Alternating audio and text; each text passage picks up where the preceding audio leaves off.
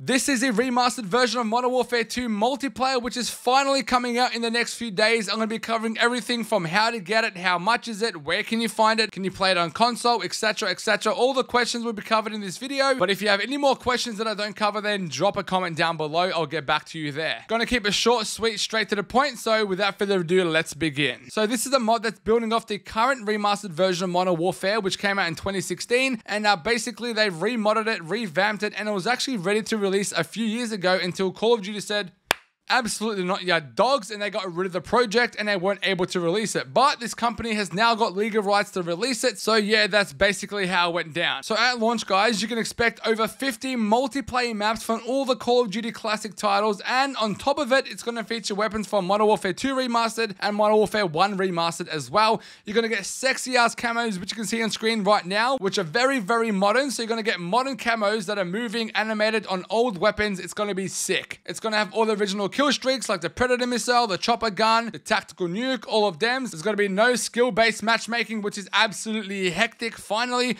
And most importantly to know, there's going to be a progression system, which is the same as the original Modern Warfare 2. And there's going to be 70 ranks and 10 prestige levels, which is actually pretty good. And you can get to level 1000 after all those 10 prestige levels have been completed. And this is it, guys. As you can see here, it's exactly the same as the old Call of Duty that came out in 2009. And basically, guys, the only requirements you need is to have a Steam account and to own a PC. It is indeed a mod, as you can see right here. It's a mod for Modern Warfare Remastered. So I'll go to the link in my description first. Click the link, it's going to bring you right here.